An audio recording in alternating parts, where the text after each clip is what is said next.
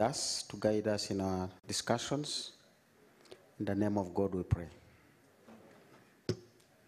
You may take your seats. Honorable Ministers, the Minister of State for ESC, Honorable James Magode Ikuya, Honorable Henry Musasizi, Minister of State for General Duties, the Minister of Finance, Planning and Economic Development,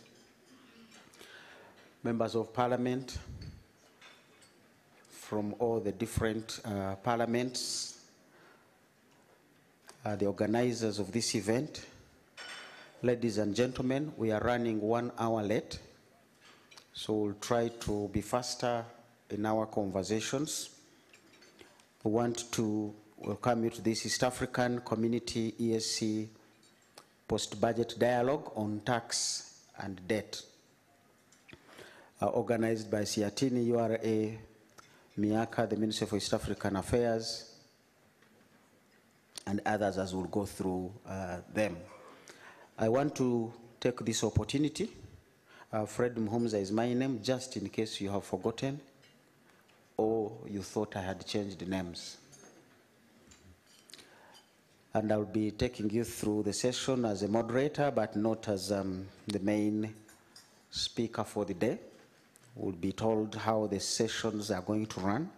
So at this point, I want to invite Madam Jane Nalunga, the Executive Director, SEATINI Uganda, to come and welcome us and maybe tell us what else she has for us. Madam Jane Nalunga.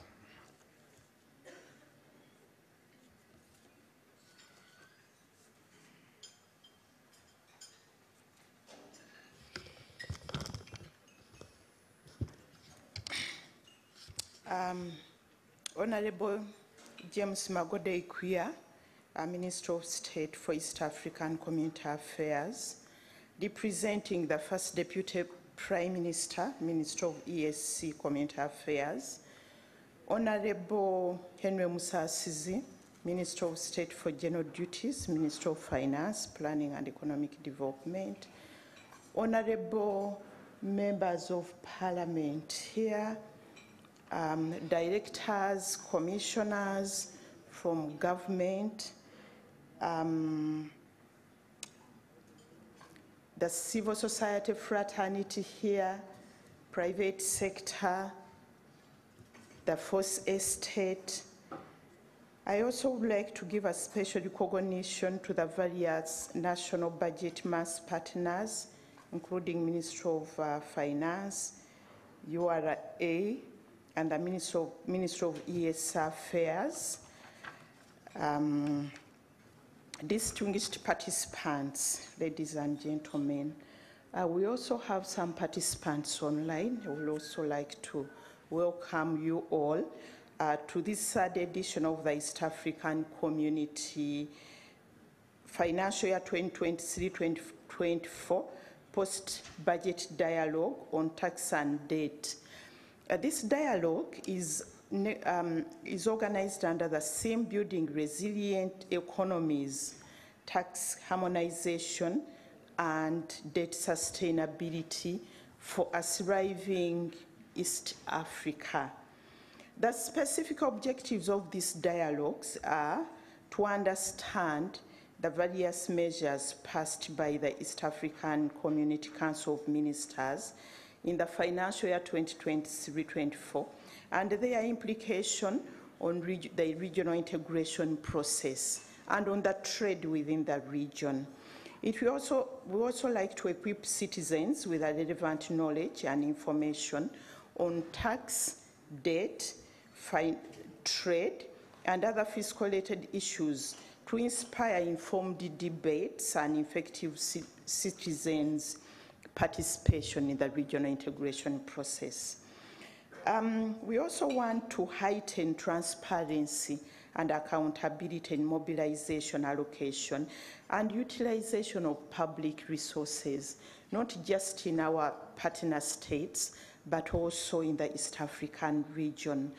This dialogue is also providing a platform for different stakeholders across the East African region to discuss revenue mobilization, utilization, and accountability processes and practices.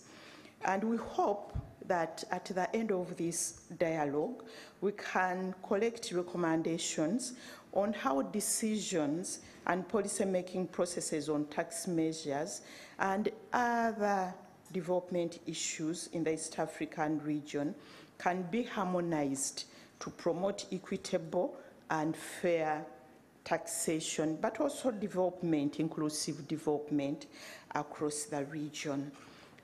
Honorable Ministers, the ESC envisions attaining a prosperous, competitive, secure, and politically united East African community. In the quest to achieve this objective, one of the significant events that takes place annually within the East African region is the presentation of the national budgets by the finance ministers of each partner state at the same time, although some 2 partner states were not ready. This occurs in June and in July as a new financial year kicks off for the majority of the East African partner states. This was part of the resolution in 2007, where the East African partner states agreed to harmonize their budgets, their budget reading, as part of the efforts towards harnessing regional integration, demonstrating that when the budgets are not read together, there was a fear that there will be a risk of policy leaks and unfair business. One of the recurrent priorities of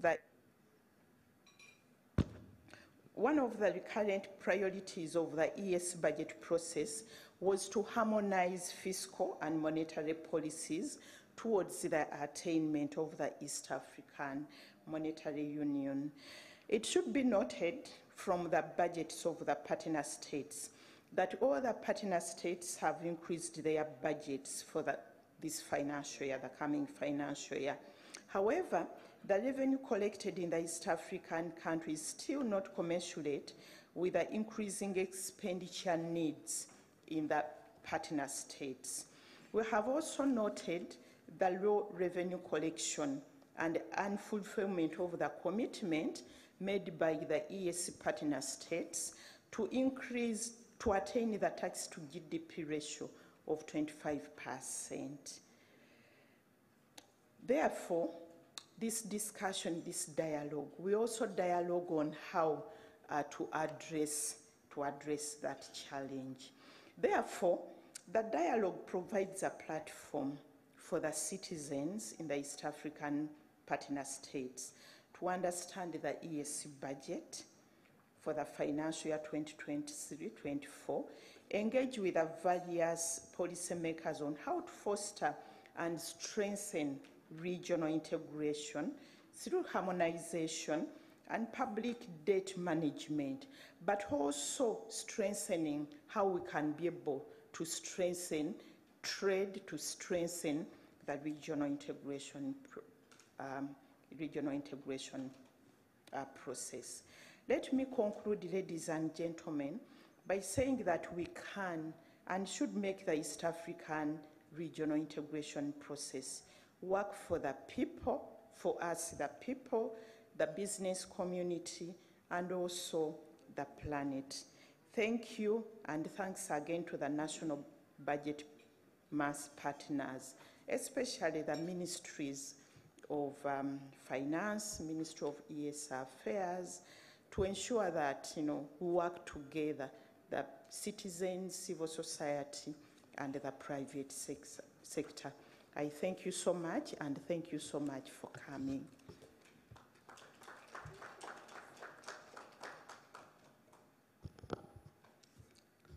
Thank you, Madam Jane Nalunga, for the welcome remarks. You just need to know that we are live on Smart TV, NTV, URA TV, YouTube, and there's a hashtag ESC Budget 23. And for that matter, you need to be conscious walking in front of these cameras.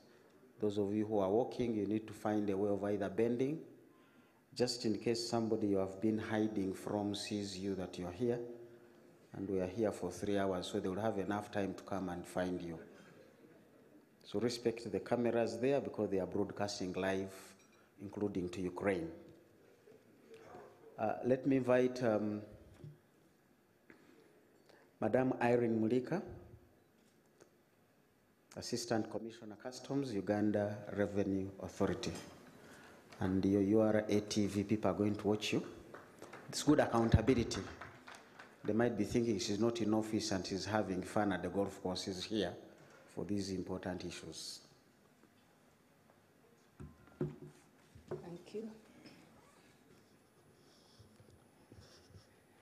Honorable Minister, Minister of State for East African Affairs, Honorable Minister of State for General Duties, Ministry of Finance, Planning and Economic Development, Honorable MPs, Executive Director, SEATINI, and all distinguished guests here today, ladies and gentlemen, good morning.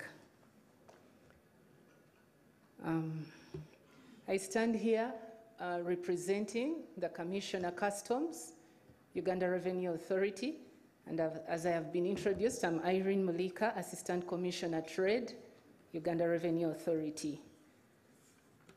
Following the theme, the topic for today, perceptions on maximizing taxation and managing public debt for inclusive growth and sustainable development in East Africa. Under the budget theme for the East African community, building resilient economies, tax harmonization, and debt sustainability for a thriving ESC. As URA, our chief mandate is to collect taxes, assess them, and to collect them enough toward our contribution towards the domestic revenue mobilization drive is to collect enough tax and non-tax revenue sufficient enough to finance Uganda's national budget and free Uganda from economic dependency.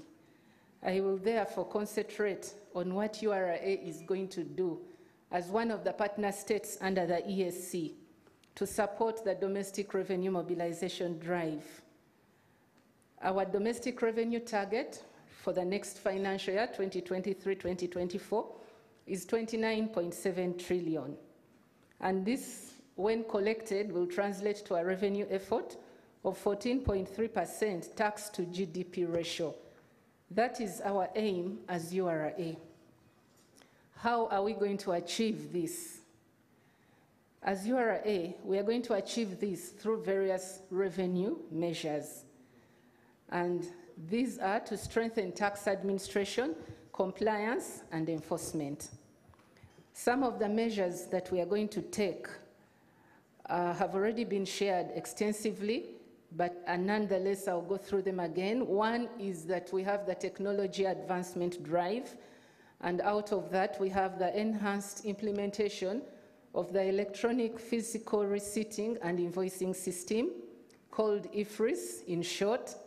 We have heard about it, but this IFRIS is supposed to issue e-invoices, and you're supposed to get e-receipts whenever you trade in goods and whenever you deal, buy and sell. So URA is promoting that. That one is to enhance acquisition of real-time information on these transactions, and also to help the traders and taxpayers to have better records, because you'll straight away know what you're contributing to URA, and in a way, you'll find it easier to file returns. The other measure that we are continuing with is implementation of the digital tax stamps. These digital tax stamps are a marking that is applied to goods or their packaging and contain security features and codes which identify these goods. They prevent them they enable us to differentiate them from counterfeit goods, and they enable the owners of the goods to track and trace them. So this means digitalization of your production processes, and the stamps are issued on particular goods that are gazetted. Some of them are like soft drinks, soda, water, beer, cigarettes, cement, and the list goes on. We are also improving our service delivery to our clients. As URA, we are not just an authority, but we are a revenue service body. And we believe that in continued service delivery, improvement in service delivery to all our taxpayers, it shall enhance voluntary compliance, and in that way we shall collect more revenue. So some of the options that we are doing is to ease payment of taxes, and the technologies that are being deployed. For example, we have the USSD quick code. This is an unstructured supplementary service data called a quick code. It is like an easier way of paying using your phone. You just press star 285 hash, and then the menu will come up, and you select according to what taxes you want to pay. Even border riders can use that. Then, of course, you can pay electronically using the Visa and MasterCards. And, of course, also using mobile money. We have options for payment of taxes. Using mobile money, say if you dial star 185 hash, you'll be able to pay your bills, your taxes. And, of course, under the electronic IFRIS, electronic fiscal receipting and invoicing system, we have also the electronic physical devices that we are issuing out and that are used to also issue these e-invoices. The other measure that we are taking are measures to curb growth of tax areas. As URA, we continue to engage with our taxpayers, and one of the measures that we are taking on is the alternative dispute resolution. This is a method where we call upon our taxpayers to come and engage with us, and we settle tax disputes harmoniously. And it is preferred wherever you have an objection with URA and you've exhausted the objection process, it is preferred that you come to URA and we sit at this round table and resolve it using an alternative dispute mechanism. It will avoid delays that we all face when we go to court and the costs that come with the court cases and the lengthy processes. In this regard also, just like the Honorable Minister of Finance announced in the budget speech, under the Tax Procedures Code Act, it has been amended to waive any interest and penalty on tax areas outstanding as at 30th June 2023. So we are calling upon our dear taxpayers, those who have tax areas outstanding, to come up and pay the principal taxes now. Please use this window. The provision is limited to taxpayers who shall pay their principal taxes by 31st December 2023. And this measure is also to help in the recovery from the impact of COVID and, of course, the other crises that have happened in this world, like the Ukraine-Russia war. We shall continue to collaborate as URA with all other government agencies and with our dear stakeholders through sharing of information, data integration, integration of our systems, analyzing data to identify and register all eligible persons who should be registered for tax payment.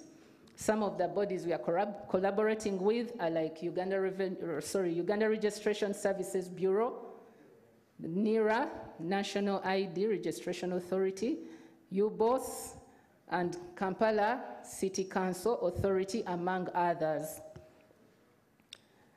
Some of the compliance initiatives that URA is undertaking, first of all, as one of the partner states, and as a URA, we believe in enhancing voluntary compliance more than application of enforcement measures. So it is with that upon that background that we shall continue to enhance voluntary compliance through promotion of the Authorized Economic Operators Scheme. This is a scheme, in brief we'll summarize, we call it AEO, Authorized Economic Operators. It is a regional scheme. It is being run by all the East African partner states. And what it implies is that we call upon the taxpayers to come up and have a partnership with the revenue administrations.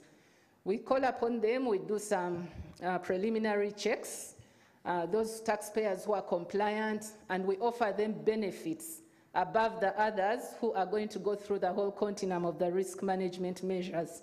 So when these authorized economic operators come, we check their financial systems, we do some checks, and then eventually, when they are accredited as AEOs, we give them benefits like faster clearance. They have a choice. If their goods must be examined physically, they choose where they shall be examined from, and they are given priority in all our processes. This is also a trade facilitation measure as one of our objectives to simplify and harmonize our processes and make sure that we spend as little time as possible importing and exporting goods.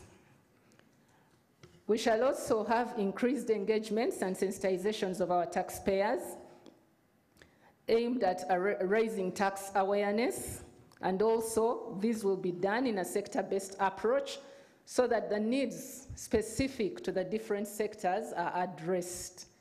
This will enhance current efforts to build strong and positive relationships between URA and our taxpayers. We are also reaching out. We have a tax outreach campaign. We have 2 mobile buses. I don't know if some of you have seen them, but they are called Tujenge buses to register and sensitize our citizens on tax matters. So they move around. They are able to move to the different districts of Uganda. And when we move out there, people come up, we educate them, we give them tax information, financial literacy information, and we encourage them to register and pay their taxes. And this is countrywide. It can reach even the remotest areas that we were not able to reach before. So this is going on. And together with this, we have a campaign which we are calling Paris SEATINI. And what this means is we are seeking that voluntary compliance. So whenever you buy goods or whenever you sell, issue these electronic receipts that I have talked of before under the IFRIS system. So as taxpayers, as citizens of Uganda, we encourage you that whenever you reach out, we are saying Paris SEATINI. We are doing it in a friendly manner so that more and more people can be encouraged and interested in paying their taxes. There are lots of goodies to be won out of this, but the ultimate aim is to enhance voluntary compliance. And then we have improved technologies in customs processes. I'll mention a few of them. So we have a technology drive. We have sets of non-intrusive inspection scanners. At the moment, we have 44.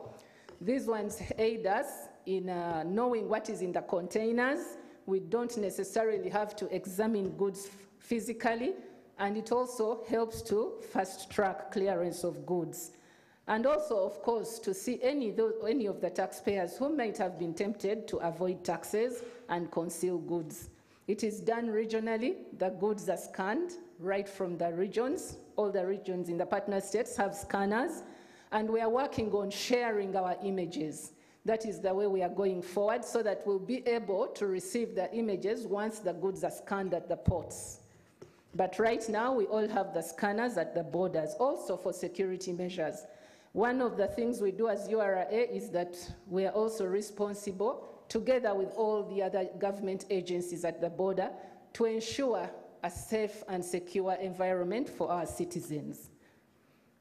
Under that technology advancement, we have the single customs territory as the ESC.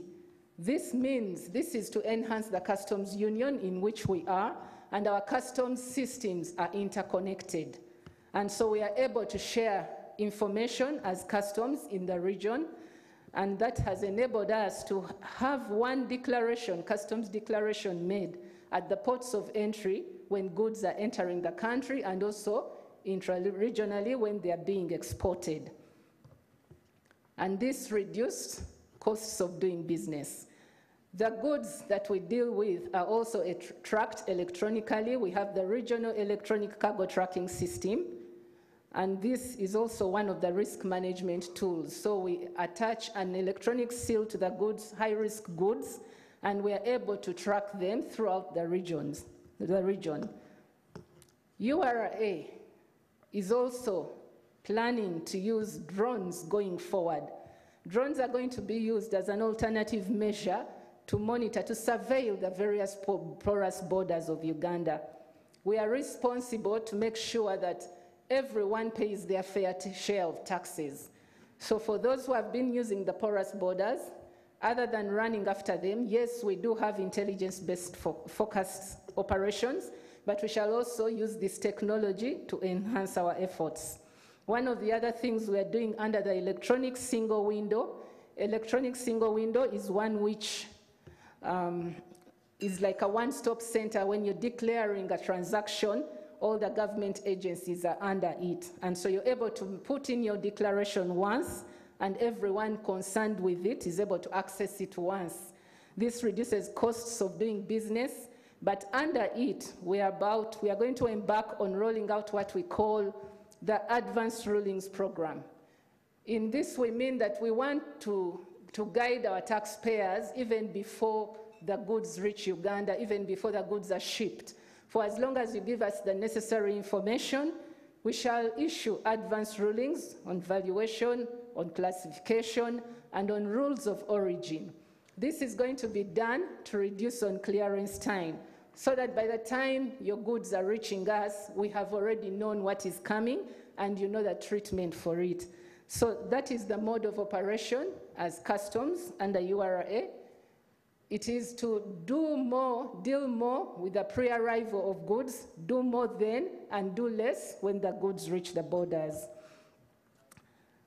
Distinguished guests, those are among some of the first trade facilitative measures that URA is taking together with the partner states. And above all, we shall uphold our values of integrity. Our values, core values as URA, are professionalism, integrity, and patriotism. Patriotism means we love our country, and we shall be professional. We are continuously building staff capacity, and of course, uphold our integrity. This, if we do this, together with all your collaboration, we are sure that we're on the right path to economic independence, which is our mandate, to collect enough revenue, everyone paying their fair share of taxes, to free our country from debt. Thank you very much.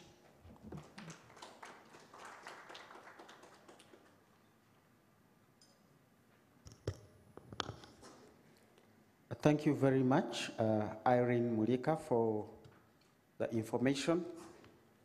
It is easier to get an EFRIS receipt, not as easy to issue an EFRIS invoice when your business is downtown where Baganda Pass Park used to be.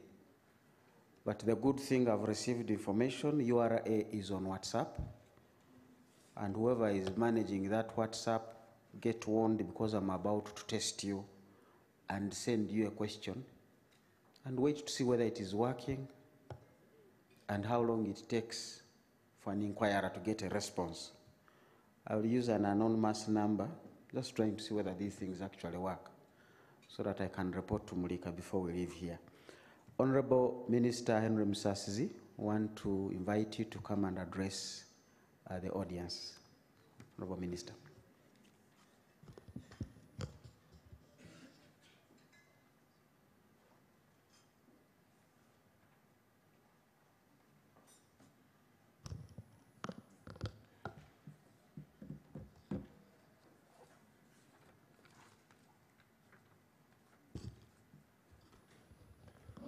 Thank you so much, Dr. Fred Muhumuza,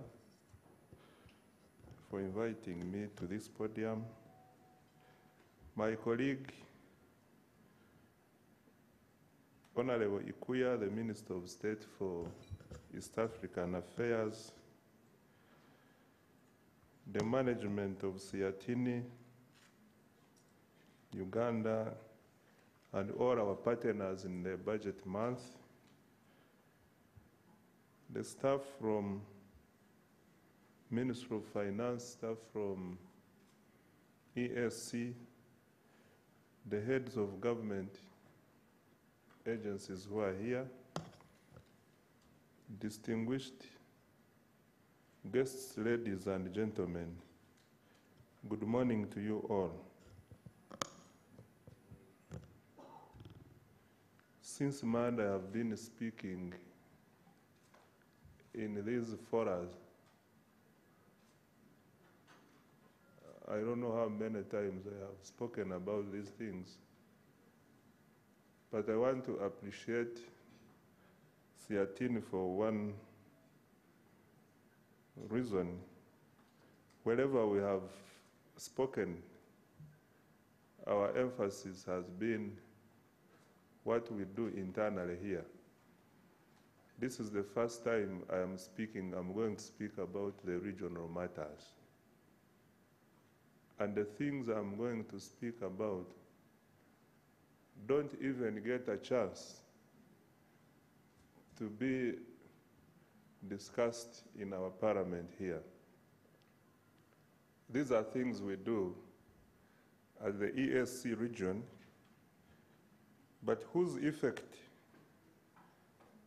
affect us as Ugandans, affect our taxpayers, affect our economy, and also they affect our other stakeholders like the academia who use this information. Therefore, I would like to take this opportunity to thank you for inviting me for this occasion on the post-budget dialogue on the East African Community tax matters and debt strategy for financial year 2023-2024. Let me also thank the organizers and all of you who have spared the time to come and be part of this dialogue, including those who have joined us virtually. These engagements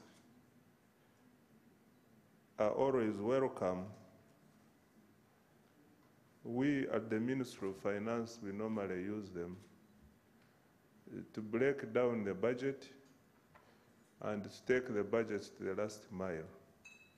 This is an opportunity we give to the general public to ask questions about the budget,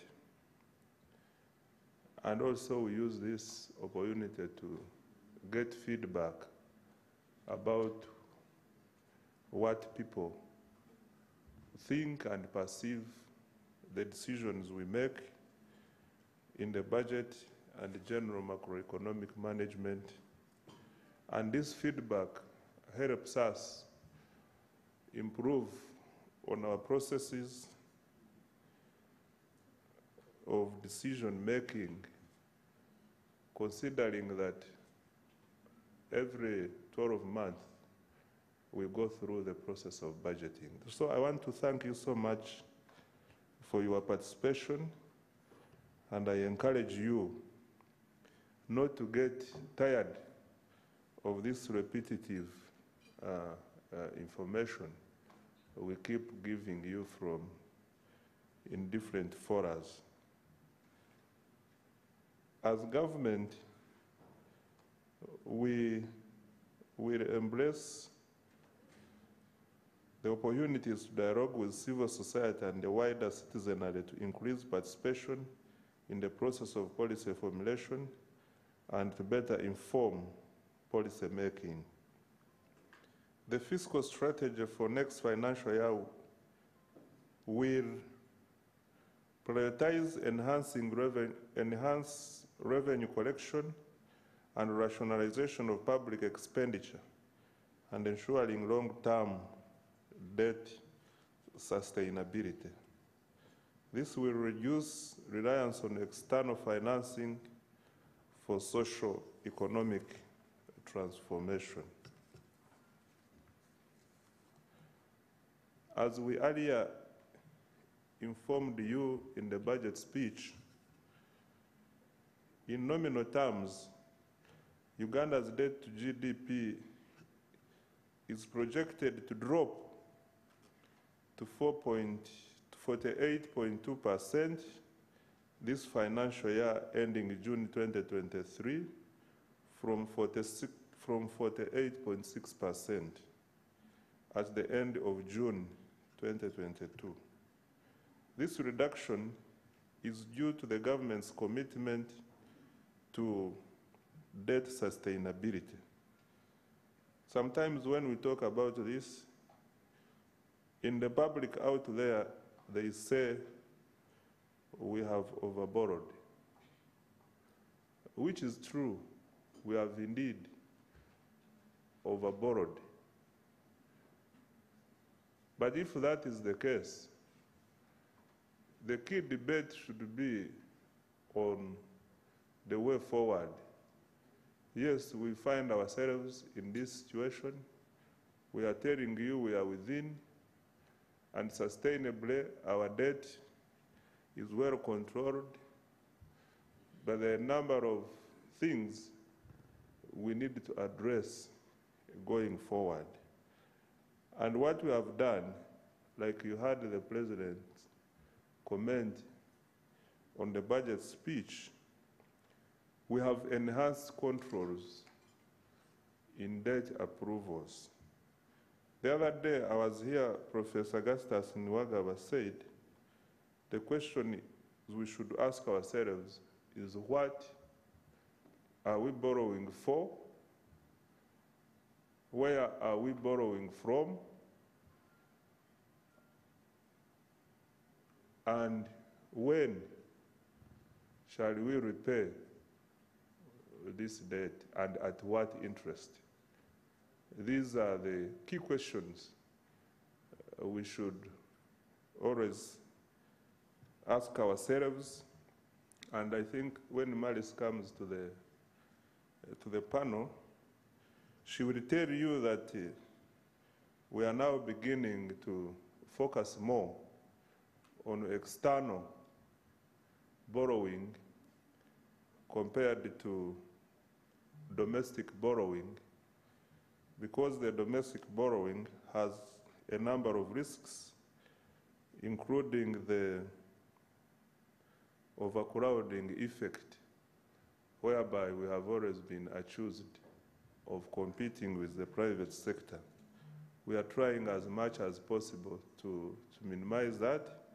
And also, domestic borrowing is considerably expensive compared to external borrowing, and also the terms. The external borrowers tend to give us longer terms than the domestic lenders. So this is one of the strategies we have decided to undertake. Among the many others, we don't borrow for anything. We only borrow to finance productive sectors of the economy, the sectors which bring growth. We don't borrow to eat. We borrow to invest in areas which brings return to the economy. And we think in this way we shall widen the tax base to enable URA collect more taxes. We shall grow our economy to bring more jobs. We shall add value to our products to make them sell in the world market, etc., etc. Therefore, I want you to be our ambassadors. When people say we have overborrowed, you add the points I have made, and in so doing, we shall win this debate out there, which sometimes become unnecessarily negative. This is slightly below our debt of 48.6%, is slightly below the government's policy target of not more than 50% of GDP, and also below the 52.4% threshold provided for in the Charter of Fiscal Responsibility as at the end of financial year 2023-2024. Distinguished participants, Uganda being a member of the ESC community, it is required for us to participate in various processes of the community as well as enforce decisions on the community. I will therefore focus on the highlights of the ESC Council of Ministers' decisions for financial year 2023-2024, which have direct impact on the budget. And number one is that the budget for financial year 2023-24 focuses on full monetization of Uganda's economy through commercial agriculture, industrialization, expanding and broadening services, digital transformation, and broadening market access.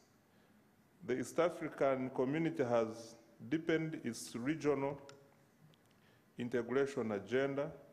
To that end, government will enhance coordination of civil society, public and private sector actors to leverage regional and international cooperation with a view of maximizing all the available market opportunities.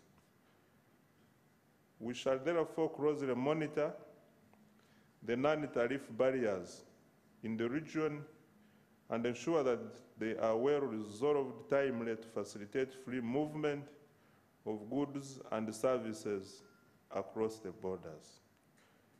I would like to therefore call upon all of you to exploit the benefits of the expanded markets, both the regional and global level. The East African partner states finalized the comprehensive review of the East African Common Market External Tariff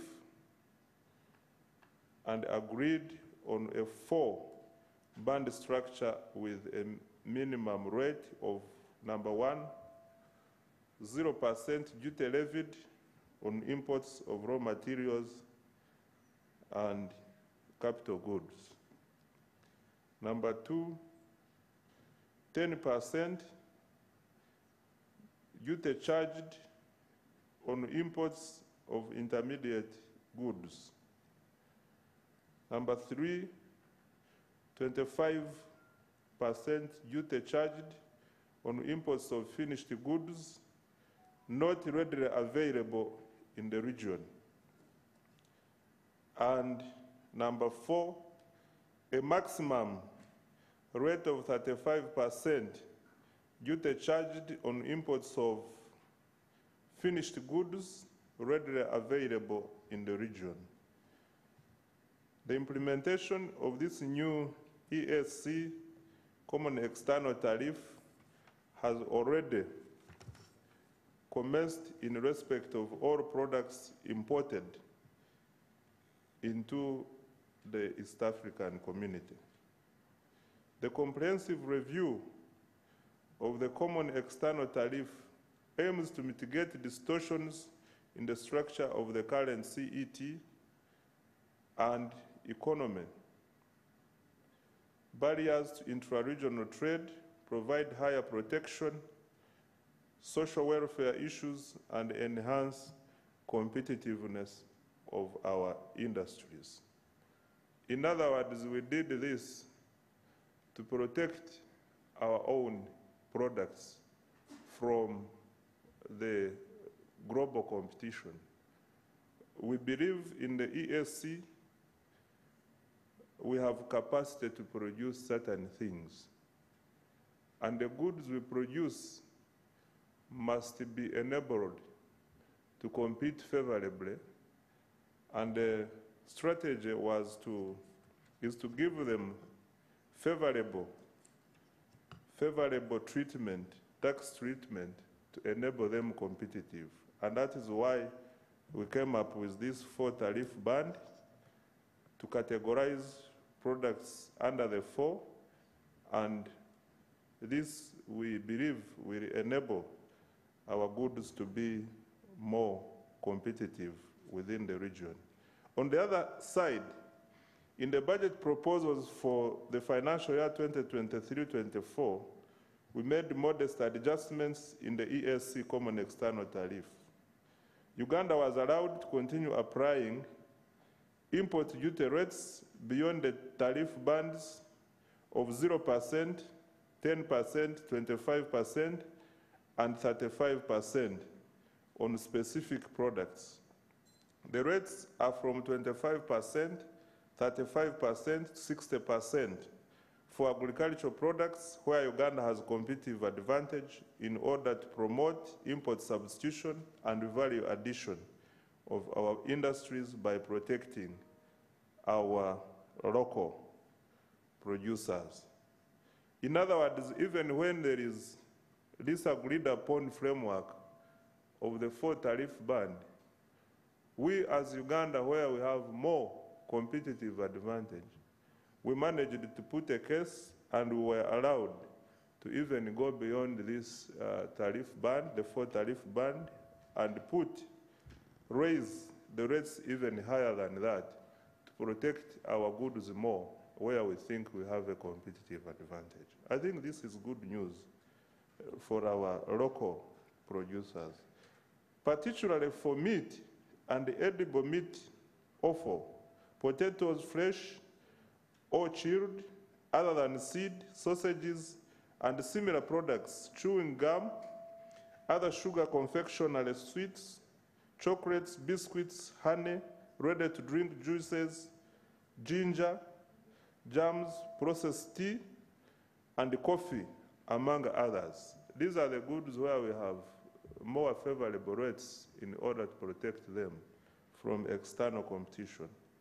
In addition, we proposed to extend duty remission for essential raw materials and inputs used by manufacturers in the production process under the ESC duty remission scheme.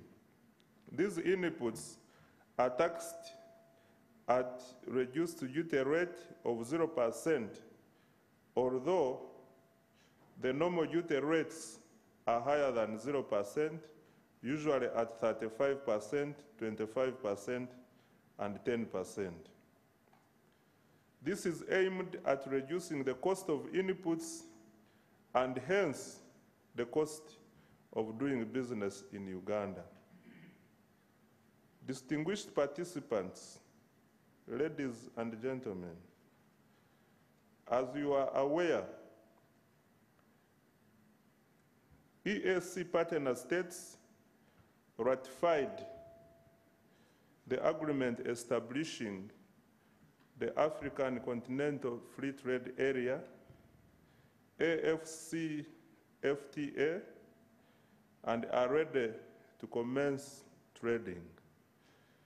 This arrangement will bring the following benefits. Number one is creating a single market for goods and services with free movement of business persons and investments, and thus pave way for accelerating the establishment of the Continental Customs Union. Number two is expanding intra-African trade through better harmonization and coordination of trade liberalization and facilitation regimes and instruments across regional economic communities and across Africa in general. Number three is expediting the regional and continental integration process. And lastly, number four is enhancing competitiveness at the industry and enterprise level through exploiting opportunities for scale production, continental market access, and better reallocation of resources. I therefore take this opportunity to encourage the private sector to adequately prepare, to take advantage of the opportunities under the African Continental Free Trade Area.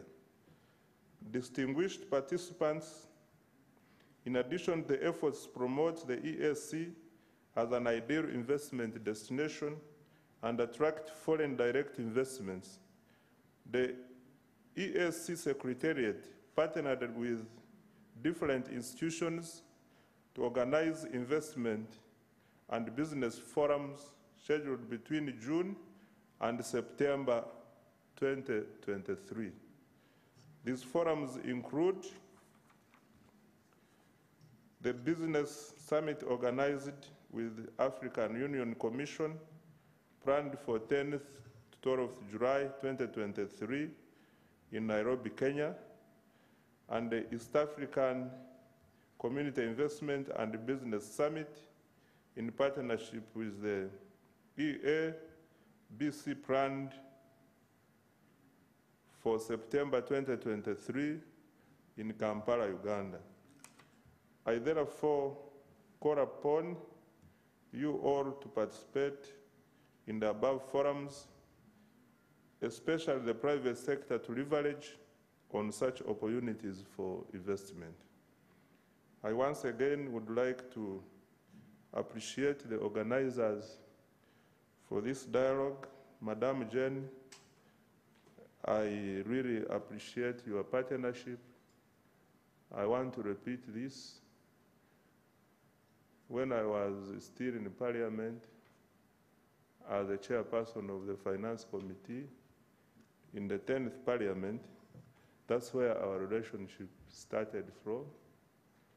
You supported me then, and you still support me now as Minister of State for Finance and the entire ministry. So on behalf of the ministry, I want to thank you and other partners for working with us in this endless journey of building our economy as Uganda and building our economy as East Africa.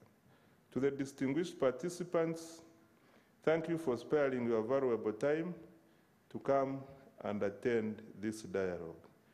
I want to end by thanking the Ministry of East African Affairs, represented by the Minister of State here, for coordinating us in all these initiatives. We are always led well in these meetings by the Right Honorable Rebecca Kadaga and Honorable James Ikuya. They have always provided leadership, and we achieved a lot of benefits as Uganda. Let's appreciate them with them. Thank you so much for listening to me, and I wish you fruitful deliberations.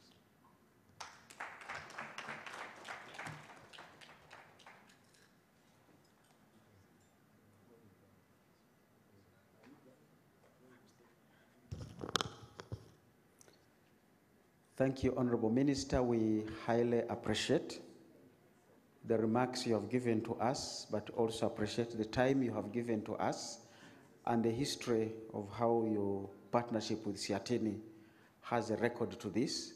We know you, we have to share you with others. So should you find another space where you are needed most, we want at this point to allow you, when the time comes, to go to attend to other constituencies that you have as a minister. Madam Jane, I'm unable to invite two ministers to speak to us, so I'm going to invite you to invite the minister who is representing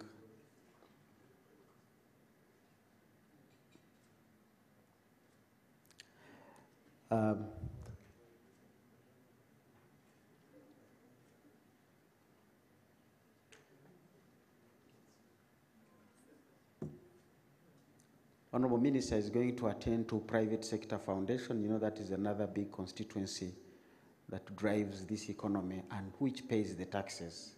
So he also needs to go and give them the assurances. Do we need a photograph at this point? I think let us take a quick photograph.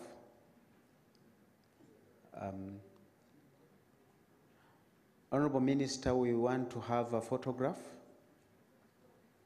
which Maris can also attend. Maris, can you please come with the minister for a photograph here, and then we can let him go. We need that record on camera, and I'll invite Jane Mulika, the URA, to come up, Irene Mulika, to come up for the photograph as well.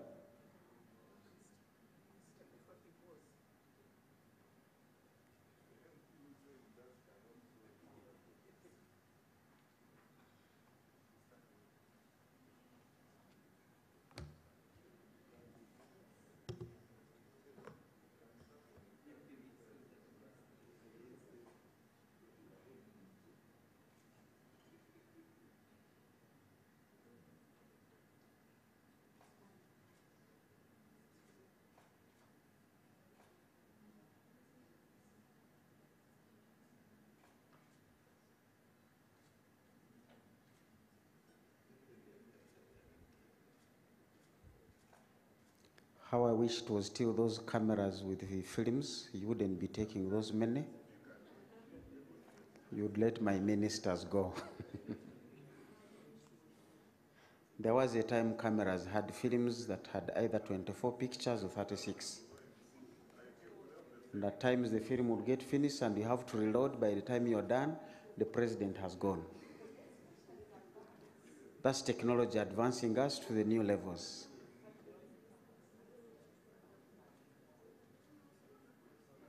Have you greeted your neighbor? Do you know who that neighbor is? Did they sit next to you by coincidence or they were deliberate? Please find out. There might be a business deal, and this is the moment to handle that business deal.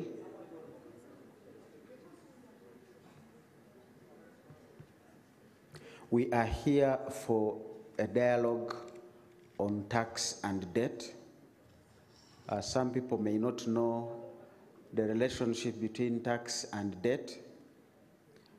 There was a gentleman in economics called Ricardo many years ago. He said, no matter how good your investment climate is, investors you are trying to attract first look at the debt of that country, because they know the only way to resolve that debt is through tax. So when they see a country with a big debt, they don't come, because they know eventually time is going to come and you will tax them. So there are some of these things that we have in this relationship between tax and debt and the investment by the private sector that we're looking forward to. So it is possible that we have already lost out some investors because of our debt profile, and they don't want to come in here since they know we'll pay the debt. But as we resolve it and how we use it, and that was the message from the minister, how you use the debt matters. You want to use the debt in a way that encourages investments, because those investments will eventually be available to reconcile the issues of debt.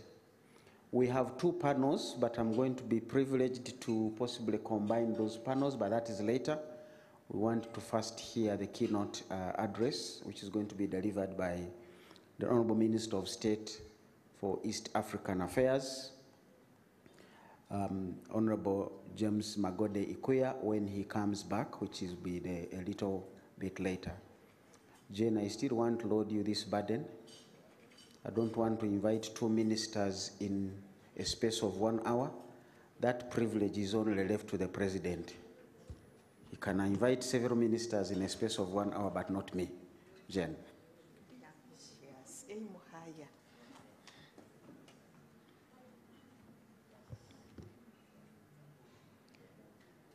Ladies and gentlemen, good morning once again. It's my singular honor and privilege to invite the Honorable James Magode Ikuya, Minister of State for East African Community Affairs, who is representing the First Deputy Prime Minister and Minister of EAC Community Affairs, Honorable James Magode Ikuya. But we also thank you so much for taking off time to come here And we also would also like to request you to convey our thanks to the First Deputy Prime Minister and Minister of ES Affairs for always being there when we invite her. So, Honorable James Magode Ikuya, the mic is yours. Thank you so much.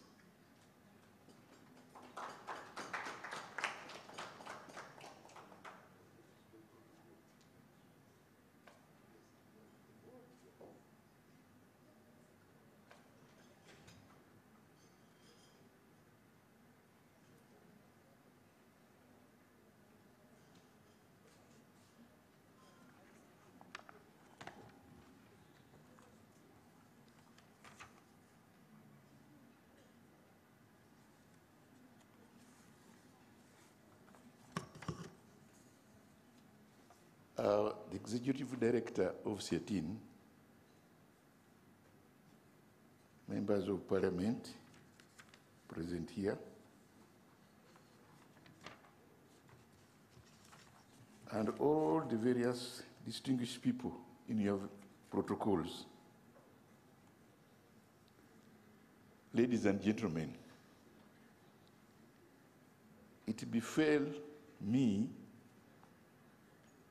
to represent the First Deputy Prime Minister, who is also the Minister for East Africa, because she's away on other duties elsewhere, and has therefore not been able to particularly grace this occasion.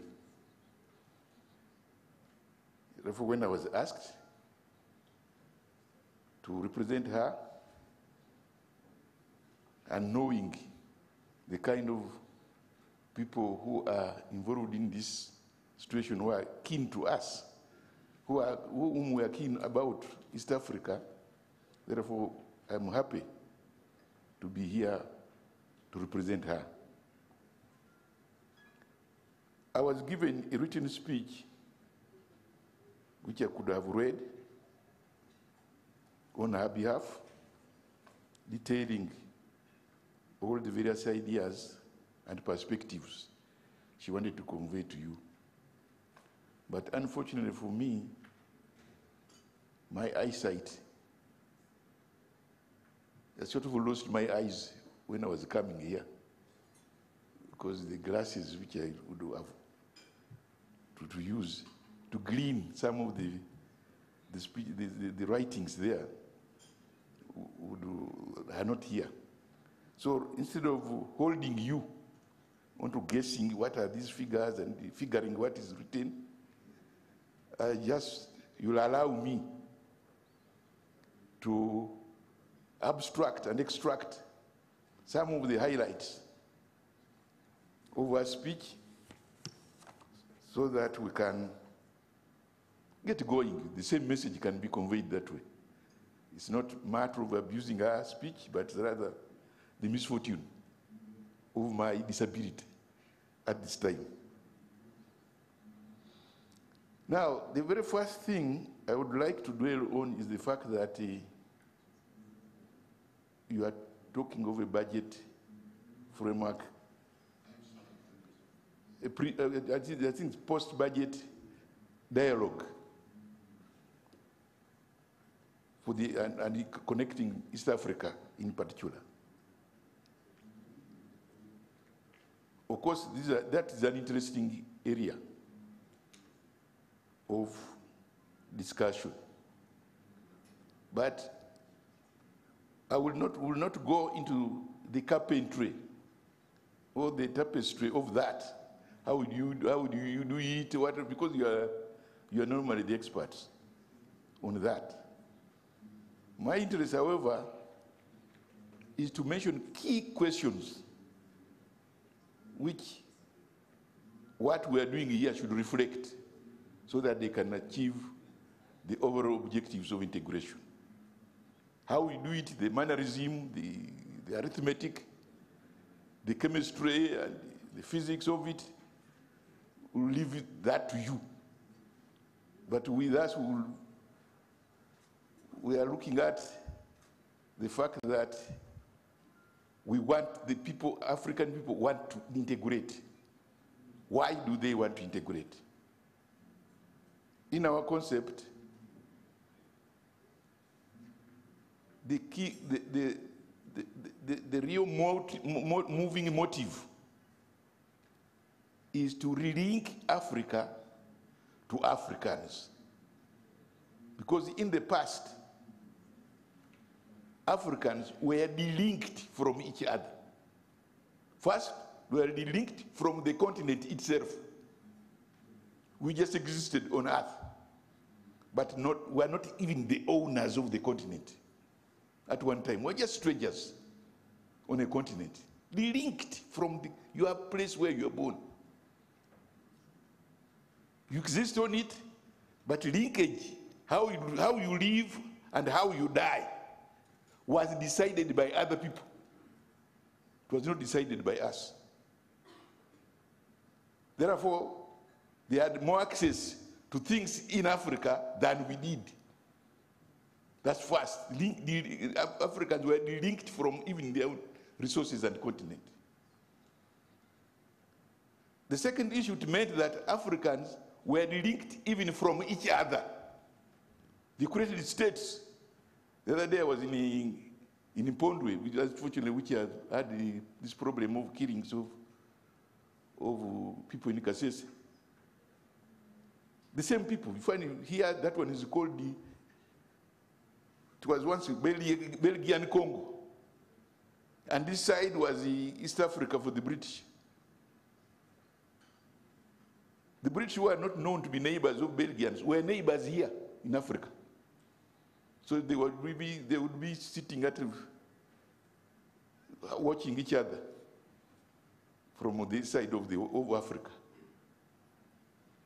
They were neighbors. Meanwhile, Africans getting to Bujumbura, for example, from an African from Kampala, you needed to have to go to London first,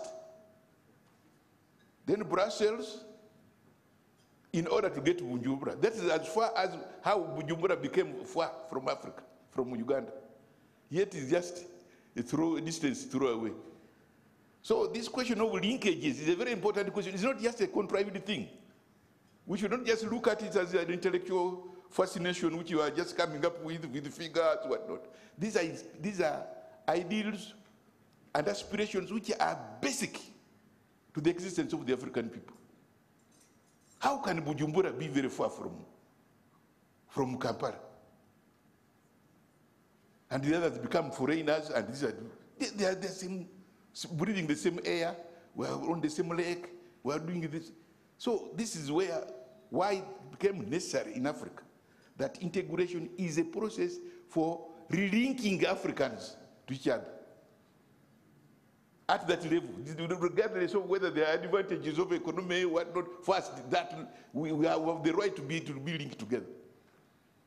So that African people can begin getting each other, the values, the cultures, the other things. Of course, alongside that, you don't just eat cultures and whatnot. It's not just a matter of seeing each other and greeting. There are also economic issues. So naturally, if you are integrated economically, it makes sense. That's why these states, which we didn't create, but which were created, which we inherited, should be a basis of recreating integration.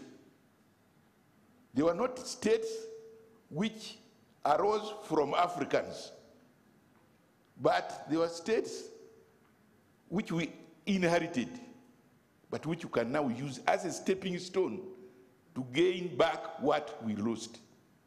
That's why there is this integration of unity, of economies and the rest of the thing. So to us in East African community, for example, it makes therefore sense that because states must also be run, we needed the existing states themselves as the beginning of making the unity. The states must be run on some level of economy. Whether they like it or not, they must exist. Because the unity of Africa cannot exist without the interaction between these states. That's the beginning of it. So in order for that to enable them to exist, there must be financing, taxation, and the rest of the thing. And this is why they have those things. And around that, the fact that they must integrate, it's driving towards integration. They must therefore have harmonized taxation system. And we, therefore, we look at all things that can be harmonized. Already we agree that there are many things within the Treaty of East Africa which have indeed been harmonized. The minister here has been already indicating to us what has been the framework which has been agreed on taxation system. That's the basis for doing many things. So that's already provides some harmony, and we should be able, and I'm hoping that you are being together here now, is to examine exactly how that harmony is being visualized and actualized. Because if it is not done, then it becomes also a problem, and a problem on the existence of these states. And the fact that the states themselves are starting not necessarily from the same ground. Some states have what you are coastal. They have big oceans around their borders, and they have seas. And in terms of the economies of that, they are better off than those which are in the hinterland, squeezed inside Africa like we are. But we can't claim rights on the coastal areas because we didn't create those states. So we now must have to agree that the other states are where they are. But apart from those, there are also the sizes of states. Some are small, others are big. And what now this difference of terrain in Africa tends also to create some conflict. The terrain, because you don't start off from the same terrain. It's even said that when a he-goat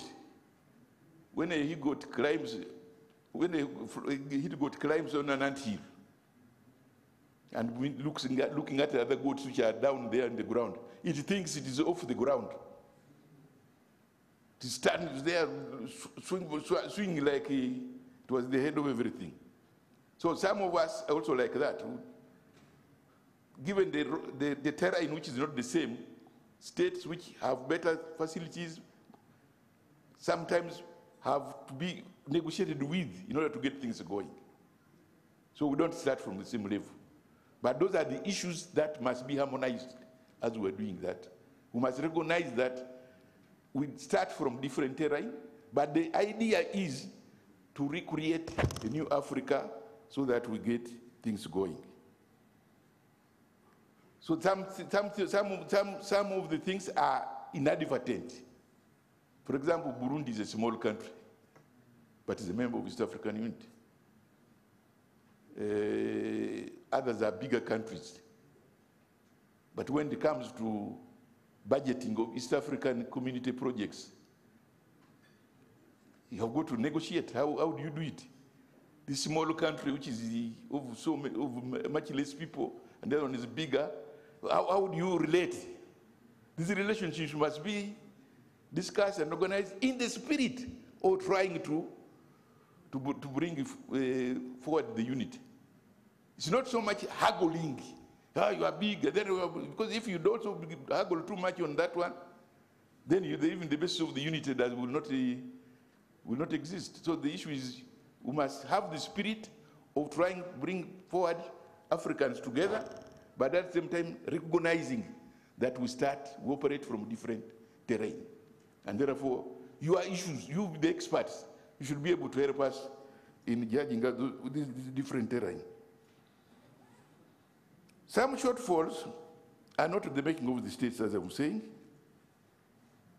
There are also issues of policies which may also create new problems. amongst us. Recently, we are hearing of attitude towards the GMO crops in some countries can easily create. How do we trade? You are trying to have free trade in the area, free movement of goods, of people, and what? But if you relate differently with other states, and then how will you relate internally with each other? All those issues must be analyzed and factorized. If you don't do so, we will not be able to do.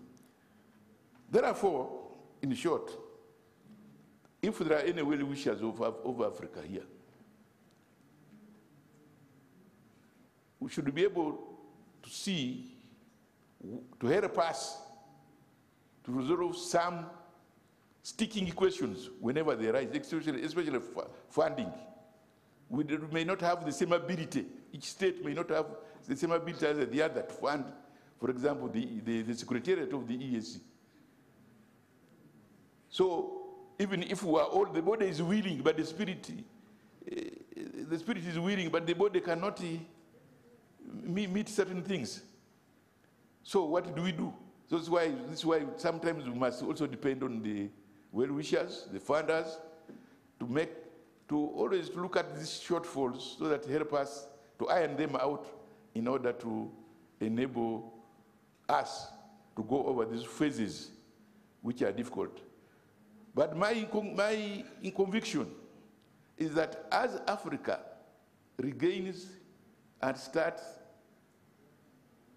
coming together, they will discover in each other new strengths which can multiply our ability to resolve many other problems.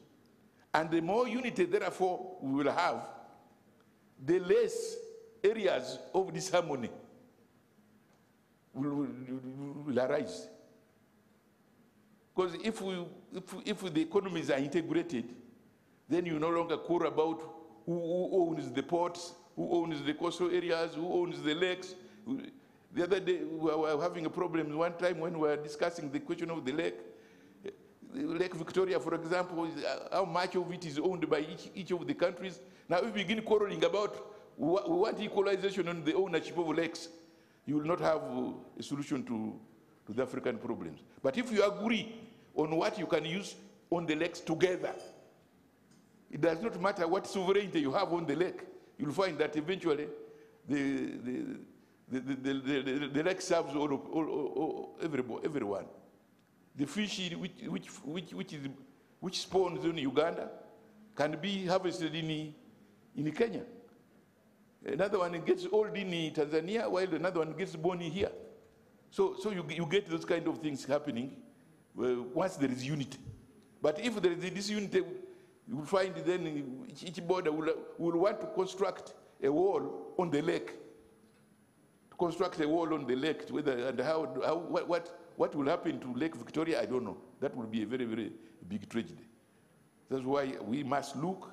We have no way out except to look for the unity of East Africa. And that is what we in East African Community Affairs are out for, and therefore we encourage you in doing that. Therefore, I'm happy to be here today to moderate my meeting, sir, and wish you very good deliberation.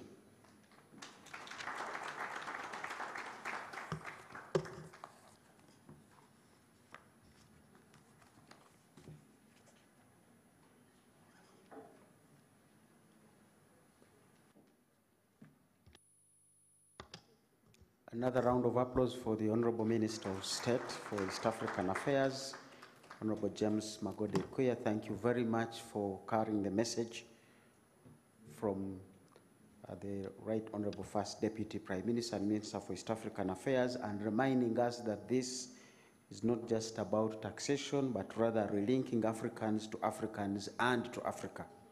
But because that process needs some money, that's when the taxation comes in.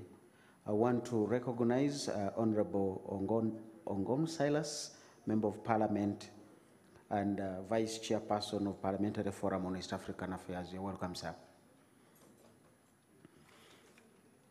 We want to move faster, so I'm going to invite the following people to occupy the seats here. and be able to have a conversation with a panel, through a panel. Mr. John Bosco Kalisa, are you around? Executive Director, East African Business Council. You can choose the seat that serves you best.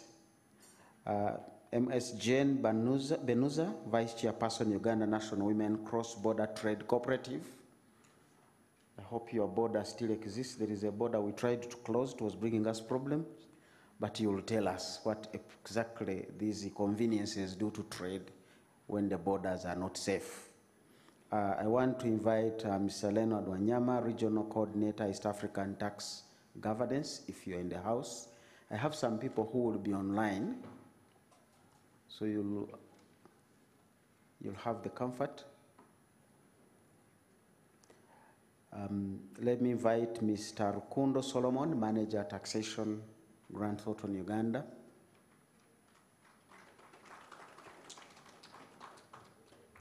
He's my auditor in another constituency, so me and him will settle matters later when he will give me his opinion.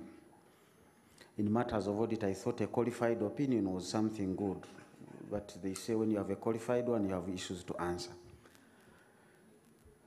Who is here for Mr. Moses Kagwa? Susan, I think me and you may want to see each other if we don't see Mr. Kagwa in the house. Susan Nakagoro, you represent unless Mr. Kagwa has come or is coming. You can also take the seat now. We are combining both panels in your program. You possibly have two panels, but since others are online and we are short of time, we want to be able to run quickly through this session, and then you can also make your own submissions along the way. Madam Maris Wanyera, are you still with us? Come and accompany your colleague. This is a very nice panel with enough ladies and fewer men.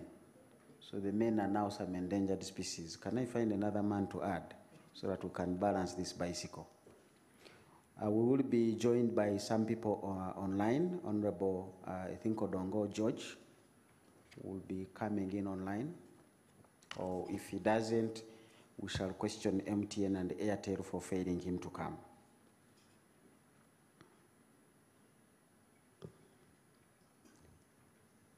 SEATINI, do I have any other panelist to join me? Or they will join me from the floor? You will send me the names, I will invite them. Just send me the names and then I will invite them. I still have 2 seats or 1 seat. At least I have 1 seat, which is not for me. But they will be coming in online, the 2 of them. And I will invite them when the time comes. Leonard Wanyama, I think, is online. So he will be joining us from his farm, and his farm can be anything. He will tell us what that means. And I think Honorable Dongo will also be joining us online. Let me begin off questions, just 1 or 2 minutes. You talk about yourself, maybe in 1 minute, and tell us what is it about debt and tax that we should know from your position. You have the center stage, sir. 1 minute or 2, and then we'll move into the substantive questions. Good morning. First of all, allow me to register my appreciation to the organizer, SEATINI, and also appreciate the presence of the ministers from the EAC Affairs, as well as the Minister of Finance, and Member of Parliament present. I'm John Bosco Kalisa, I'm the CEO of the East African Business Council. We are very, very, very grateful to join this panel in terms of talking about taxation as well as debt management, also building the resilience.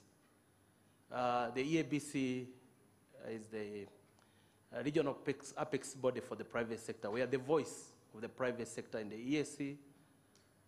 We do a lot of advocacy. We do a lot of support in terms of business growth. So this is a timely discussion when we are talking about building resilience. You build resilience through supporting the private sector to recover from what I always call 3 C's. COVID, conflict, and climate change. Those are very important aspects with regard to economic recovery. And tax plays a cardinal role in terms of our development agenda at the national level as well as at the regional level, because it is through taxes we're able to fund public goods. Those are infrastructure, health services, education, and other social-related services. So private sector becomes a key partner in the taxation as well as debt management, but also building the recovery. And our view at EABC that we need to continue to enhance public-private dialogue. We need to deepen our engagement with the government. And I'm happy to say that when I looked at the budget, Uganda budget, 2023-2024, the inputs, synopsis input of the private sector are well integrated within the budget. I was happy this morning when PSFU mentioned that their submission at the Ministry of Finance, almost 78% were fully taken on board in terms of reflecting the interest and aspiration of the private sector. And I believe that also the voice of the citizen have been fully integrated within the budget. And that is the aspiration of the ESC. When you look at the treaty itself, the treaty is very clear that the integration of the ESC will be people-centered integration. When we talk about people-centered integration, we are talking about welfare enhancing. We measure it by the welfare of our people. And I was looking at the African Development Bank and African Union report. ESC is the most integrated regional communities among 8 recognized regional communities. And they looked at 8 fundamental principles. And you looked at the social integration aspect. You know, when you looked at the social integration aspect, ESC was rated almost, got 96% because we have not fully facilitated the movement of our people across the region, but at least we have an ESC passport. We have ID, national ID. People can use the national ID to move across the region. So there are some fundamental principles that we've worked closely with our government, and these fundamental principles are working. Having said that, there are issues that when we talk about the taxation, I wanted to share with you that there are very important principles that we need to take into consideration. One is the aspect of simplicity. Simplicity of our tax system. Are they simple for the taxpayers? I think that is very critical. It is one of the canons of taxation, principles of taxation by Adam Smith. The tax should be simple to the taxpayers. And I was looking at the Singapore that you don't find the tax authority learning at you. You do your self-assessment. And if you have a challenge, the tax authority comes to help you.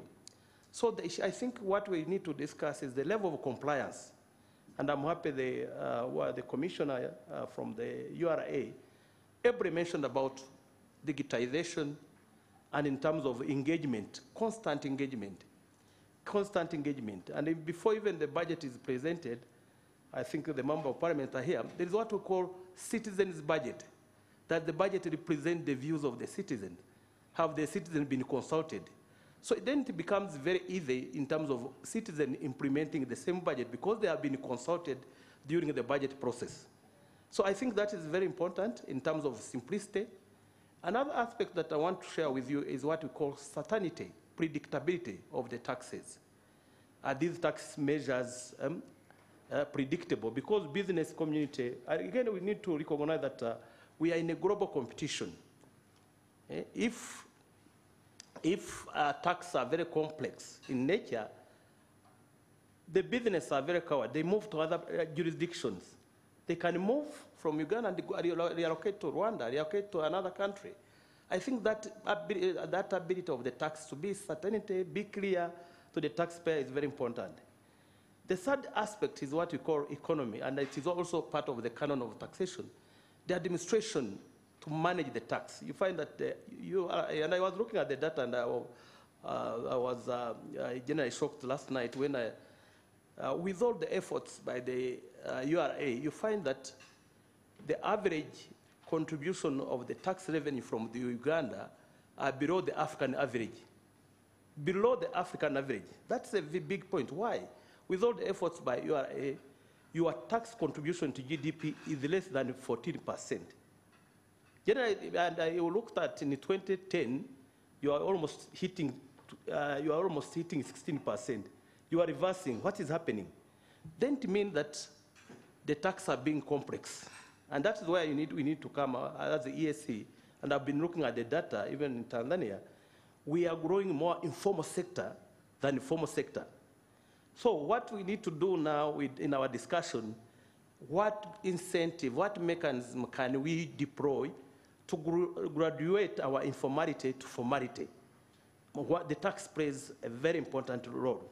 And this is where now we need to talk, how do we grow informality, the level of informality to formality? And the tax component has a very strong implication in terms of formalization of the business. And that is why we come to see how does the tax create incentive for MSMEs, that is micro, small, medium enterprise, to graduate. And I looked at also one of the challenges has been the access to patient capital. Banks, I saw Uganda development banks and others, when you talk to the business community, they say, banks here, it's very hard, the interest rate is very, very punitive, tax measures are very punitive.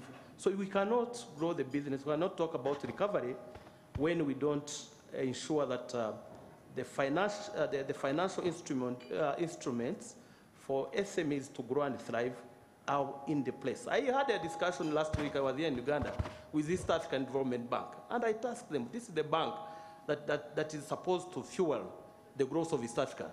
And they told me they have instruments, but they are redundant within our banks in Uganda. So I said, why? The bank is there, they have all the funds, but these funds cannot be accessed by SMEs. So I realized that there is what we call information asymmetry. And this is where we need to come, SEATINI, East African Business Council, PSFU, we need to address issue of information asymmetry with regard to both debt sustainability, with regard to both tax harmonization, with regard to economic recovery. Otherwise, we will not be able to grow our business if we still have those daunting challenges. Thank you very much. Thank you for your submission. Let me ask you to just, okay. I want to go to the extreme end, Madam Jane Benuza. You represent the women in cross-border trade issues. We want to hear from you how the women have taken advantage of the opportunities and the regional integration, and whether we are actually addressing the challenges, whether the tax amendments presented have addressed the challenges that are being faced there, and any other thing that you may want to share with the meeting. Thank you. Okay, thank you so much. In fact, I'll talk briefly about cross-border trade, then I'll talk about the opportunities of simplified trade, then I'll talk about the opportunities of the one-stop border post. Then I'll go to the challenges, then I'll talk about the effects of COVID-19, and then some of the recommendation and way forward. Before I talk about the cross-border trade, I'll first compliment the East African Community, Trademark, EAC, Uganda Export Promotions Board, SEATIN, and UWIL.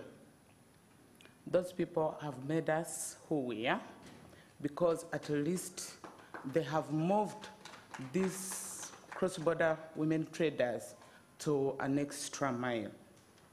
By the way, when I talk of cross-border trade, it started in 2010 as informal, with the support from Uganda Export Promotions Board and EAC to provide space listen and amplify women's voice while working with the other stakeholders.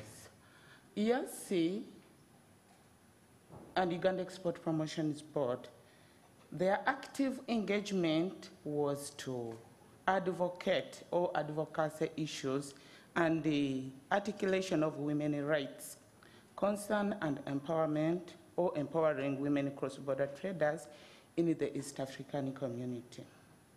Cross-border traders or trade constitutes a significant percentage of informal and formal traders, mainly dealing in staple food, commodities like maize, beans, bananas, pineapple, etc. And this has a direct impact on food security in the region. Majority of rural and urban dwellers engage in this trade as a form of employment and livelihood strategy. However, women in cross-border trade faces unique challenges in the course of transacting business, in spite of the contribution they bring to the economy and the knowledge on the benefits of the integration. When I talk of the benefits, cross-border traders or cross-border trade has benefited from simplified trade regime. I may not stop, but let me just talk about the few. First of all, the construction of the OSPB, where women have a desk and a resources center or information resource center, has done a lot, at least to make these women improve their awareness as far as the trade is concerned, as far as taxation and the knowledge about the integration or the EAC integration. Import duty exemption for the goods below 2,000 US and the certificate of origin. In fact, we have benefited a lot when we are exempted from the import duty. Those are some of the benefits. Self-declaration. Women cross-border traders are now allowed to declare their consignments by themselves without a clearing agent. Another opportunity for the construction of the one-stop border post was to reduce time and cost of trade by operating under single window. Provision of women desk, provision of a URA custom women official to handle women issues, because sometimes you know that women are a bit inferior. When they look into some men's faces, sometimes they fear. That's why URA decided to give us an official who is a woman who can handle women issues. And we compliment you for that. Thank you so much. Yeah, the adoption of women cross-border traders on border joint committees, the JBCs, at least we can sit on that forum and then give out our issues and maybe assist our fellow women who are doing trade and give them information. There is a gap which was bridged between the border agencies with the women cross-border traders, because now we are having a good working relationship with all the border agencies, because previously we used to fear the customs, thinking that it's for these big consignments and maybe people who speak a lot of English. So at least we have got that good working relationship with those people. We benefited from the OSPB because they gave us, or they provided us with a storage facility where we can store our products before clearing them. There is access to information. At least we can access the information concerning trade and taxation. There is an opportunity, okay, the opportunities of OSPB and the simplified trade regime improve the competitiveness and the confidence among women cross-border traders to formalize and expand their businesses. Because most of our borders have formalized. We have cooperatives and we can work together. There is increased awareness on rights and obligation of traders. There is registration. Okay, we registered our cooperatives, as I told you, on at least 6 borders where EAC operates, and the registration of Women Cross-Border Traders Union, because we wanted even to share these opportunities with our fellow women traders at the national level, because at least we have the borders or grassroots has been exhausted. So this year we registered the Uganda Women Cross-Border Traders Union also to handle the issues at the national level. However, we are having some challenges.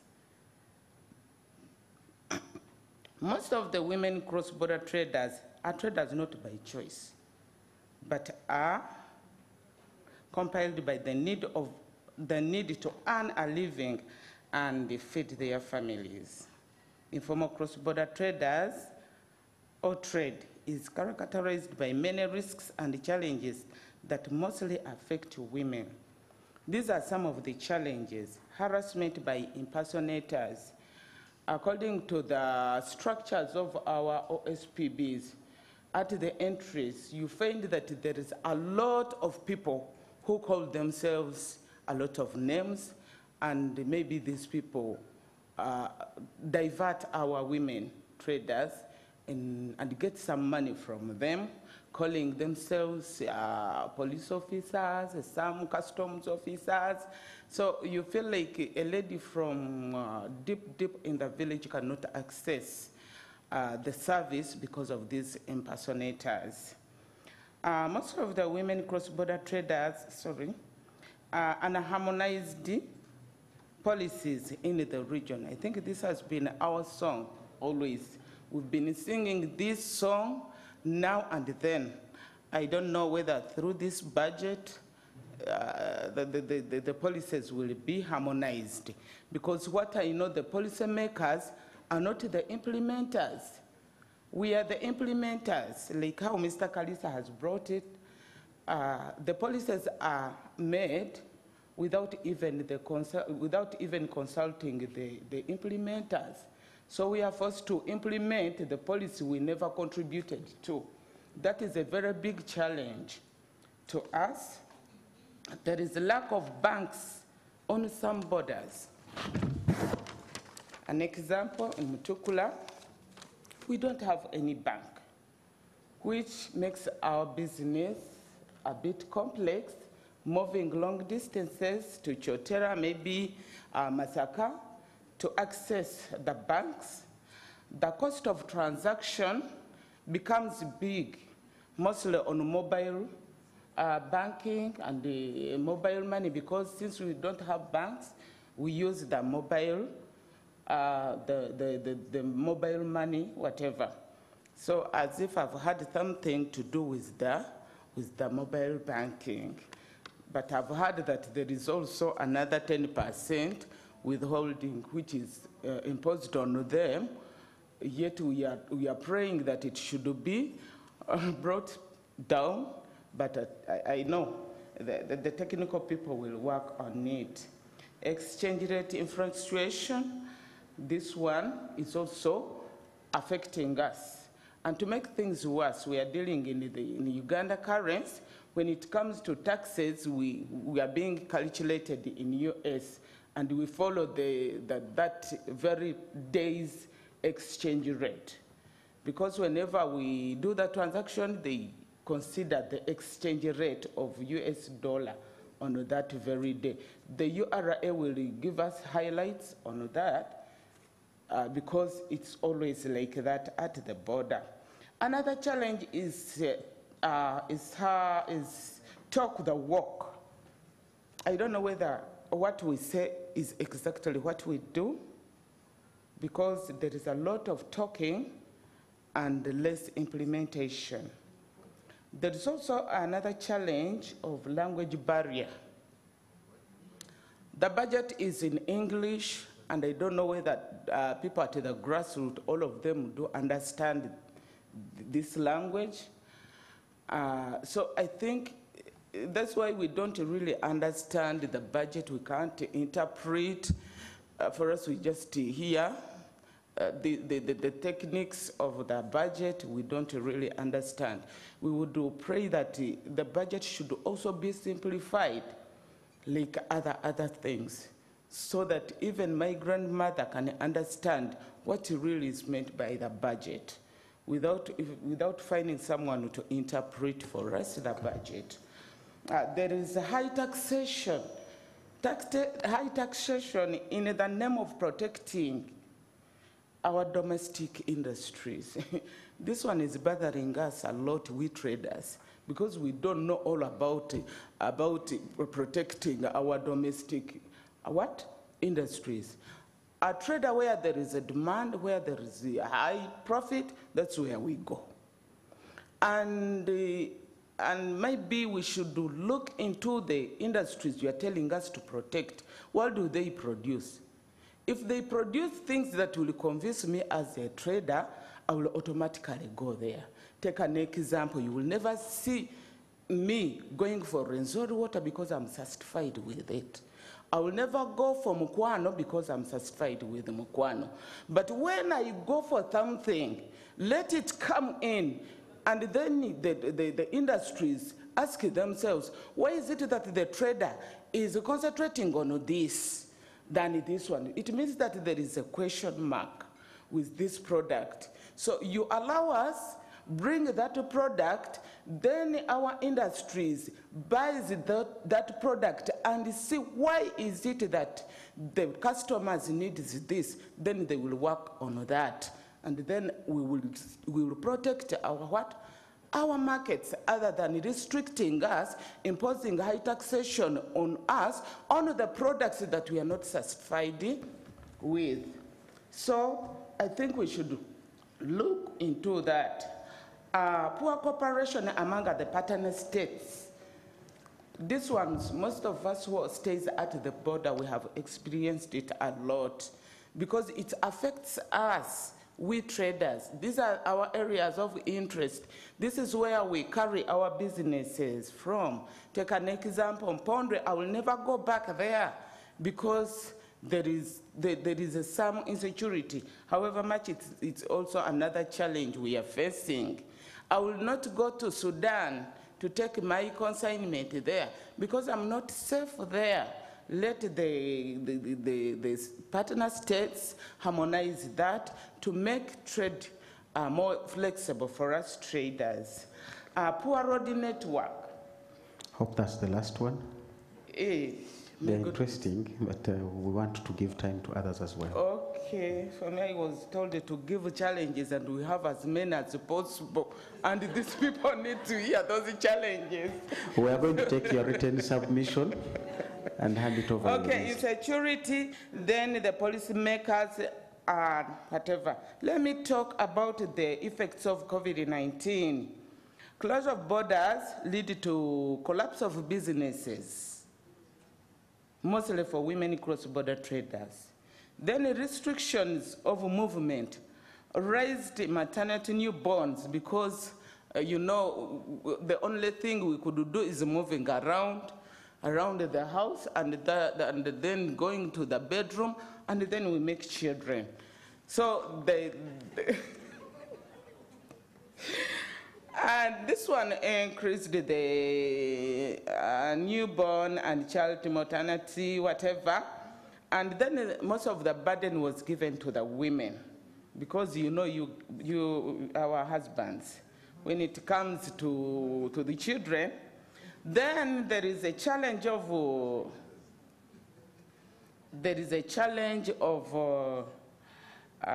gender-based violence, which is still going on up to now.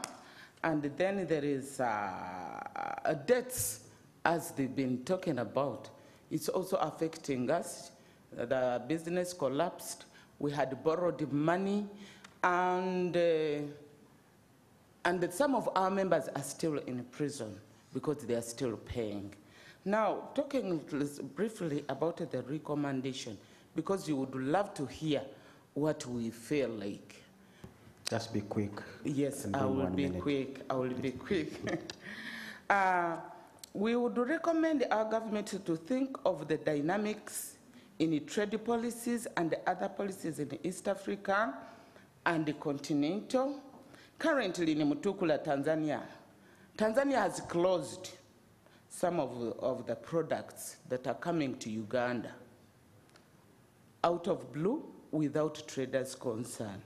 So I don't know whether that policy, at least they would have explained, or they would have given us notes before they close, because we traders are working under contracts. I may be having a contract of at least 30 metric tons from Tanzania. Now, out of blue, the border is closed. They don't allow us to bring our products. So I think that should be thought of. The structure shifting, which will impact women and men differently. This is due to the fact that women have different constraints, as you know, as far as economic, political, and social and cultural. So they should also think about that. Engage grassroots participation in policy formalization and implementation, because we are the implementers. Then do more sensitization, support supervision, monitoring, and evaluation.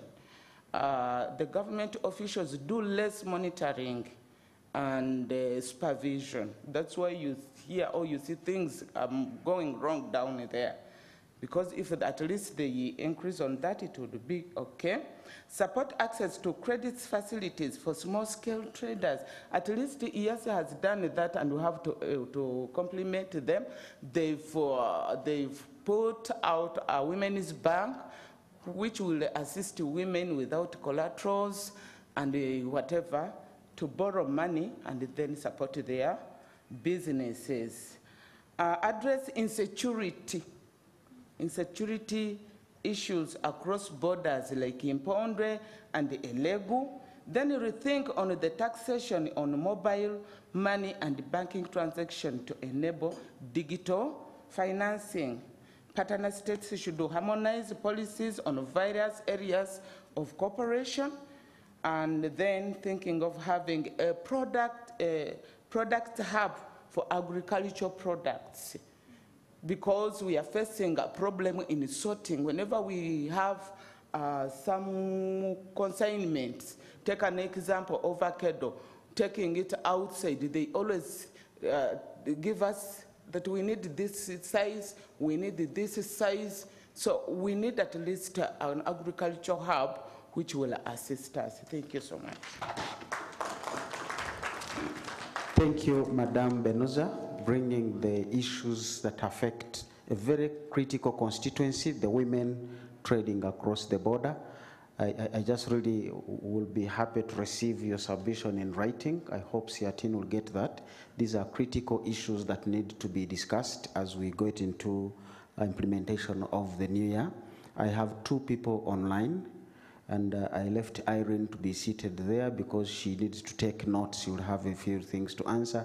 Otherwise, she was supposed to be on my panel, but my panel doesn't have a table that she's used to. So Irene, stay where you are. You'll be answering some questions possibly at the end in case any are turning up for you. Are the people online ready? I have Flavia Businge. If it is possible to bring her up, she could give us her submission. If not, I will be moving on in the meantime. Yep. Yes, Flavia. Yeah, thank you very much. I don't know the situation, if I would just react on what has been submitted by Madam representing the cross-border traders. She has highlighted quite a number of issues, and we also acknowledge that the small and medium enterprise contribute quite a lot in our business, in the economies of East Africa. And largely, the SMEs do contribute about 90%. We do acknowledge that in the business, and 80% on employment.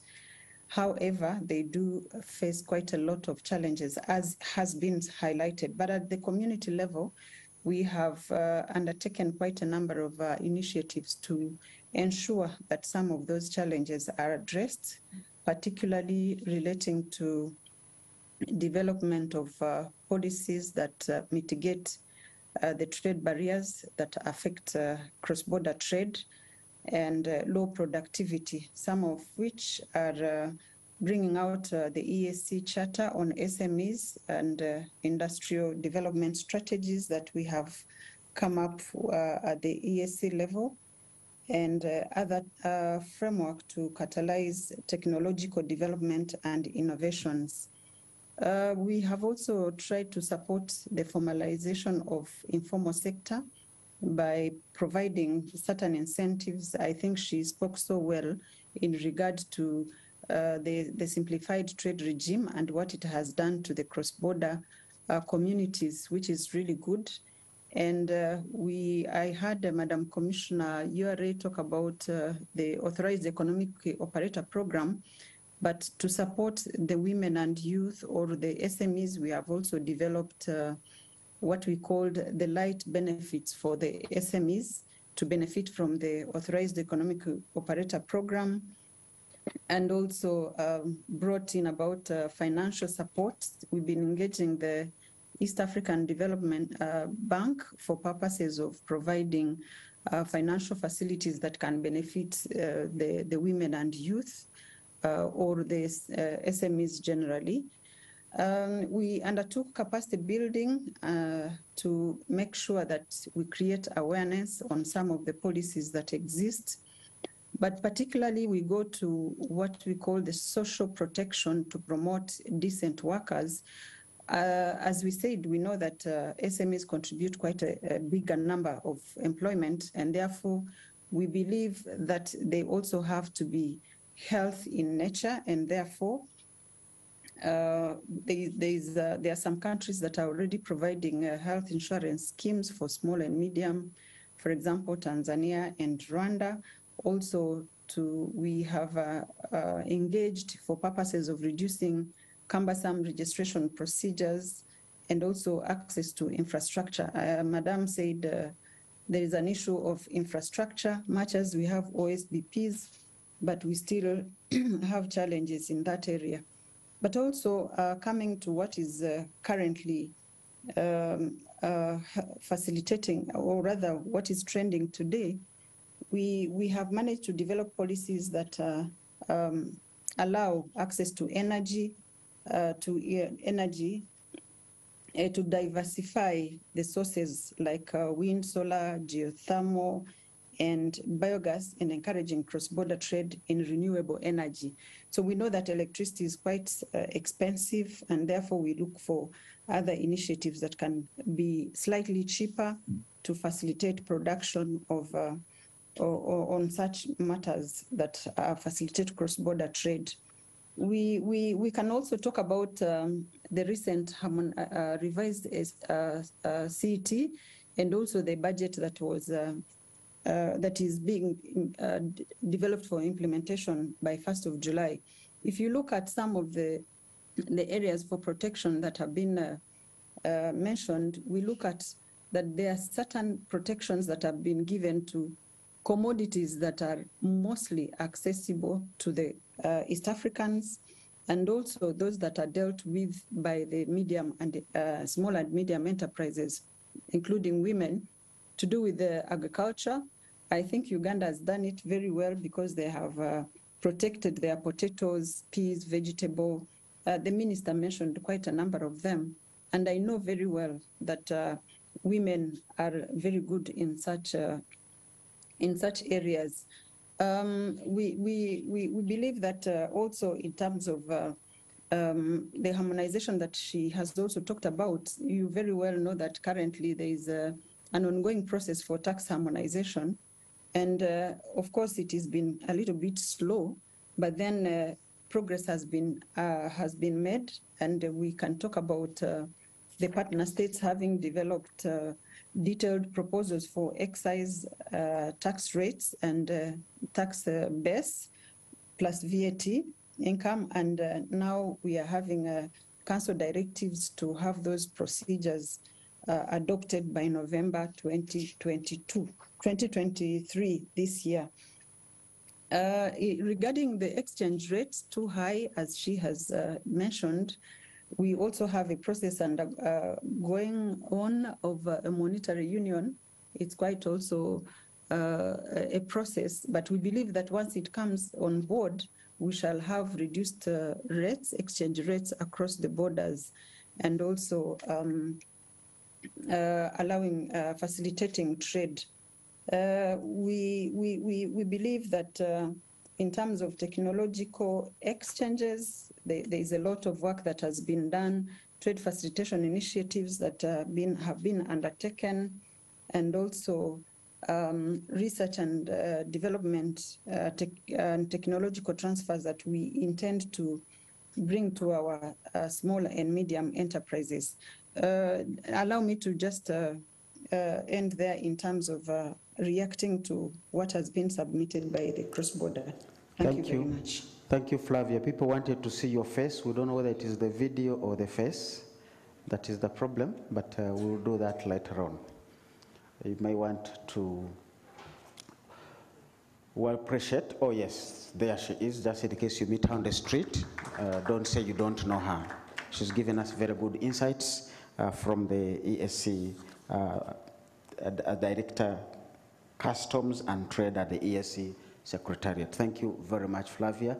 I want to move on to Susan. Susan is my nearest neighbor here. And the last I heard, Susan was working with the tax policy issues. What are the issues there? You have some time to tell us. I'm giving you a blank check. Thank you, Dr. Fred Muhumza. My name is Susan Nakagolo. First of all, I need to say that I'm holding portfolio. My boss is on my way. So I take this opportunity where it's a way to express myself. And I'm a principal economist in the Department of Tax Policy. I have handled quite a number of issues, ESC, I've done revenue analysis. Now I'm handling indirect taxes, specifically excise duties. And I just want to also say that I represent the women in the ministry because I'm a focal person for the women desk. So that's very critical. There are not many people who represent women issues. So moving to the subject, first of all, as a policy maker, I just want to let you know that where we are today, we are in a difficult position considering what is happening in the international scene. Even the giants have fallen. We have seen the Ghanaian economy, for instance. Even within East Africa, for instance, some of our colleagues used to have quite high, impressive tax GDP ratios. Recently, we are all coming down. I think we are in the range of 11 to 15, if I'm not mistaken. So it is quite a challenging situation for a tax policy maker like me to make a contribution. In other words, for us to raise enough money to sustain our economy within what we're experiencing today, not to mention the exogenous factors, the likes of the Ukraine war, the likes of the post-COVID, we should be giving industries stimuluses or stimulus packages, but we are not, so to say. So we cannot milk the cow excessively. And I say that with passion because I know it's not easy. Yet, at the same time, we have to raise revenue.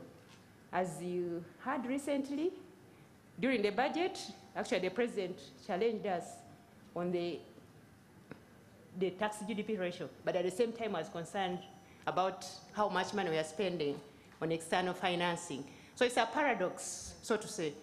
But that notwithstanding, I must say that we are here because of ESC, so I must also speak to it.